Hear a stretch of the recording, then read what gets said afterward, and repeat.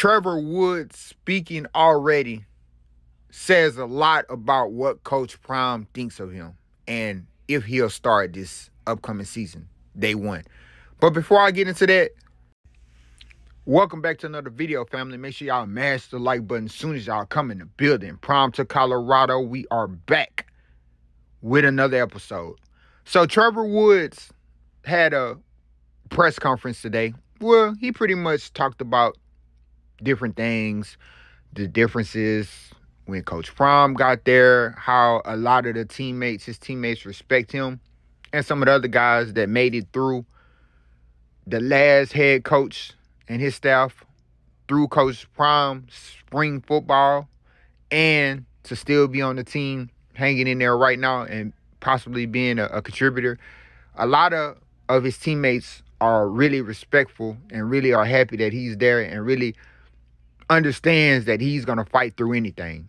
With that being said, if we look at who did press conferences so far, and we see that Travis Hunter, Shador, and some of the other guys, and then you see a Trevor Woods, that lets you know that Trevor Woods is going to start. Some may look at it and be like, well, he's only talking. But if Coach Prime chose to put him out there this early to talk about what's going on, that means he respects what he does and how he plays. And I don't see no way that Trevor Woods is not one of the starting safeties come week one at TCU. I just don't see how it's not happening, because how he plays, what he did during spring, what he did with the last coaching staff, how he's ranked on some of these top players in the Pac-12 list. I just think he has a lot of respect throughout the conference and from Coach Prime and the staff. He just does stuff the right way, and Coach Prime sees that. So a lot of questions was asked. People still probably going to be like, there's no way Trevor Woods will be out there starting.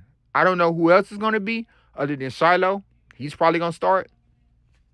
But Trevor Woods will be out there. And I think it's going to be Trevor Woods, Shiloh, and Cam. Been saying that for a long time. From day one, those three guys are going to start with Travis Hunter, and we're still wondering who's going to be the other cornerback. It kind of looks like it's going to be Cooper. I see a lot of number 3 out there, and that's his number, so it could be him. But Trevor Woods is in the starting lineup. You can mark that. You can put that in there.